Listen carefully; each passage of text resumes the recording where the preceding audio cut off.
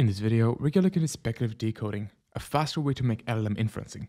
We're going to look into what it is, why is it actually useful, or is it actually useful? We're going to look into speculative decoding, the theory behind it. We are going to be using or diving inside of some literature that's been posted by Microsoft Research and Alibaba Group. And we're going to do a demonstration of speculative decoding with vLLMs because vLLMs actually now supports speculative decoding.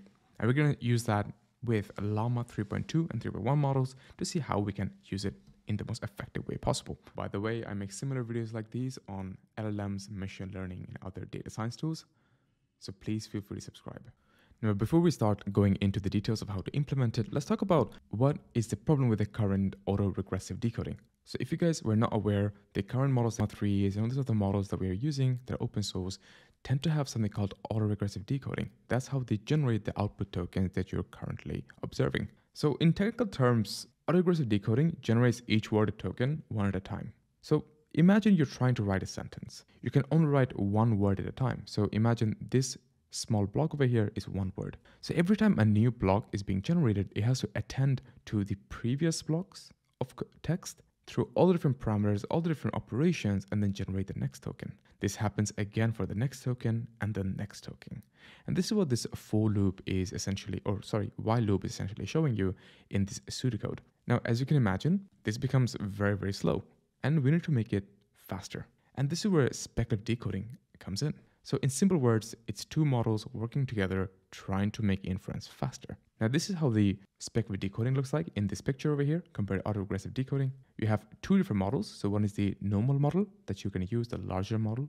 And you have a smaller model called the draft model, which is going to suggest various texts while it is inferencing, and it's going to verify whether or not that text is appropriate for that sentences. Now, with autoregressive decoding, this can become very, very slow because it generates one word at a time. And when you have to generate longer sentences, that can be quite a long process. The speculative decoding kind of increases that speed of generating each token at a time with the help of an assistant, if you may. So in technical terms, speculative decoding lets the model speculate a few steps ahead, reducing the number of times it needs to stop and calculate. This allows it to generate text faster by skipping some of the slower step-by-step process that autoregressive decoding requires. Now, speculative decoding is kind of broken down into two different sections. When you have the verification model and the draft model. Now, from the verification model, you have different strategies of verification, and from the drafting, you have different drafting strategies.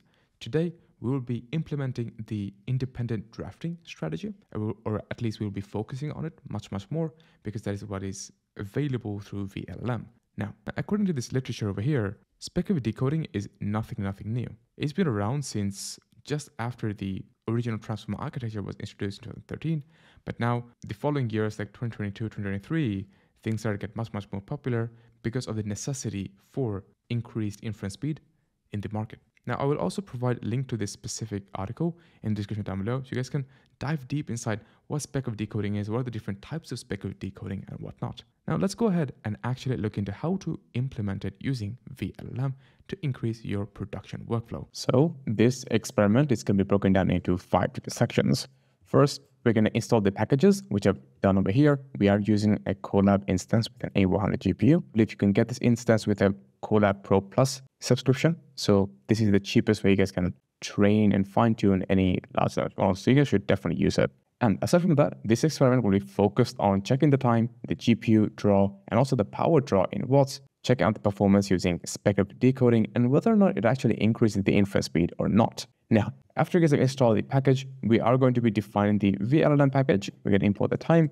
We can define these prompts, which we are going to use as a constant to test our models. And then we're going to define some sampling params. These are going to set the temperature, the top P, and the max token, which will be constant throughout the entire experiment. So first things first, let's actually check how to do autoregressive decoding performance. Autoregressive is just a fancy way, or essentially it means the normal inference that we typically do with LLMs. You're going to need an HF token that should be available on the environment. Now the model has been loaded. We are loading it through the vLLM package.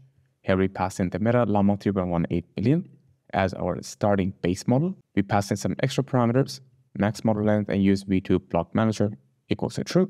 And now we can actually start making inferences. And to simply start making inferences using vLLM is actually very, very simple. All you have to do is write outputs equals to LLM generate. You pass in the prompt which we defined over here, and we're going to pass in the sampling patterns, which we defined over here. Now, how do we measure the time? To do that, we're going to define a variable called generation time, which means the starting position or the starting time before we start generating, and then the duration, which can be calculated after the generation, like this. So we take the current time minus the generation time, which we start with. And then we're going to have a for loop where we're going to count the total number of tokens generated, and then we can print it out over here. We calculate how many tokens was generated per second. So let's run that. So we have around input speed of 5.44 tokens per second and output token of 382 tokens per second. In total, both the input and output, we've got around 387 tokens per second. And the main idea is once we start using speculative decoding, this should get much faster. Now, how do we know how much GPU did it actually draw when doing inferencing? So to do that, I've went ahead and created a function that calculates exactly that. So we can import subprocess and time. We can define a function called get GPU usage. And here we are going to use the NVIDIA SMI command. I'm pretty sure you guys are familiar with it, what it is. So we can do NVIDIA SMI. You can actually get information about the GPU and how much GPU power is taking, how much power is it drawing currently, and so forth. And if you guys can actually record that during the inference time, that could be an interesting observation. So I went ahead and made this function that takes all the information and then saves it and gives me an output. And I'm going to show you guys very soon how it looks like. So we can have the exact same code we had over here. And there we go. We have the exact same code that I previously mentioned. We calculate the total tokens at the end after generation. But then before that, we do one more extra step and we start the GPU usage start. And we also calculate the GPU end usage. And after that, we're going to get a nice output, print out the output of the GPU usage start, GPU usage end, and also the power draw. And there you guys have it. So before we started inferencing, the power draw was around 50 watts. But then after the inference, the power draw was 231 watts. The total memory used was around 36 gigabytes of video RAM. And this one was also 36 gigabytes, so no differences over there. And GPU utilization was around 85% while it was inferencing. So that's a very interesting observations. Now what is interesting is, over here the speed was around 387 tokens per second. And over here, it's a total speed of 432 tokens per second, which is very interesting observations. Now, what happens when you actually start using a draft model? So we're going to use the same model as Llama 3.18 billion, but then we're also going to use a Llama 3.21 billion as an extra model. So let's see how that turns out. Before that, we have to clear the memory because we're going to reload the model again with a Llama 3.21 billion. So let's clear that. And within a few seconds, the whole GPU should be free for us to use for our next model. So we can define the LLM over here. We're going to pass in the model name, the tensor parallel 1, and then we can do the special command, speculative decoding, where we pass in the Meta Llama 3.21 billion, the small language model. And then we're going to define the number of speculative tokens, which is going to be 5. And then we're going to do max sequence length, same as before. And this parameter for block manager equals to true, same as before as well. So everything's constant except for these two extra parameters. So let's load the model. All right, now the model has been loaded. Now we're going to do the exact same scene. So the exact same code up here, but paste it over here again for getting all the 6 things. So GPU start, generation time start, we get the output, and after that output, we're going to get the duration, the total tokens that was generated, and then the GPU usage at the end. Again, I want to remind you guys, we are using speculative token 5, which means 5 tokens will be speculated by the assisting language model, Llama 3.21 billion. So beginning of the inference, we are seeing a power draw of 50 watts, and then a power draw of 188 watts, which is comparable to the previous one. This one actually took more power by using only one model, and this one took slightly less power for generating it, which is a very interesting observations. In this case, the GPU utilization was only 81% compared to the 85% in our previous step. And we are, of course, using slightly more memory RAM because we are loading 2 different language models in the same GPU, but that is to be expected. But still, the power draw is quite less than the previous one. And then the main question, did it actually increase the inference speed? And the answer is yes. It was around 289 tokens per second, which is surprisingly slower. Actually, sorry, my bad. I said wrong. The speed was actually worse than before.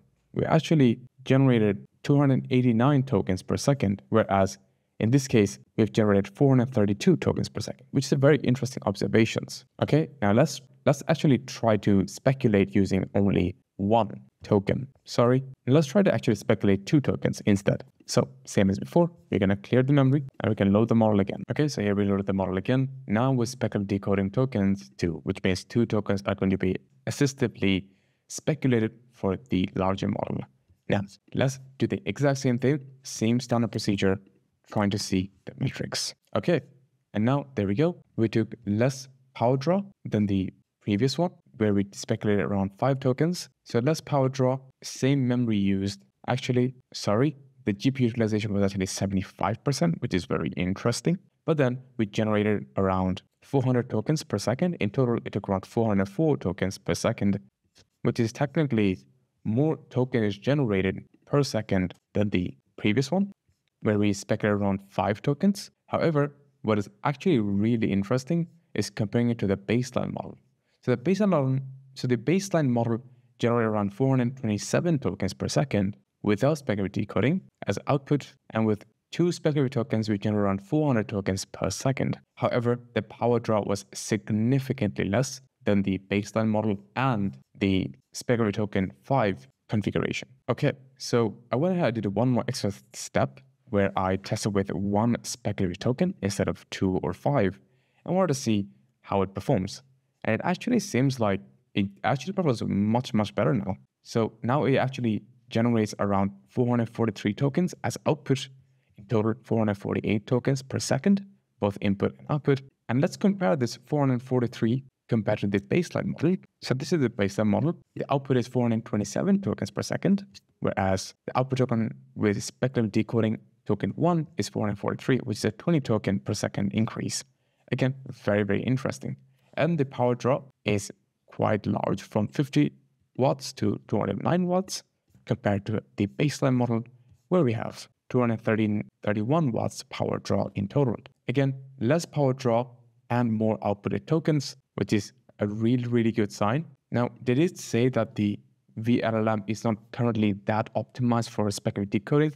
I'm assuming while they're actually trying to figure out how to really implement speculative decoding in vLLM and really optimize it for more speculative tokens, we are going to see some even more higher performances in the future. Alright guys, I hope you found this video insightful. If you guys did, please free to subscribe. I make similar videos like these. Alright guys, hope to see you in my next video. Have a nice day. Alright guys, it's a quick experiment with using speculative decoding, a quick overview of how to use it using vLLM, and also seeing some realistic expectation from this technique. I hope you found this video insightful. If you guys did, please free to subscribe. I make similar videos like these. Alright guys, hope to see you in my next video. Have a nice day.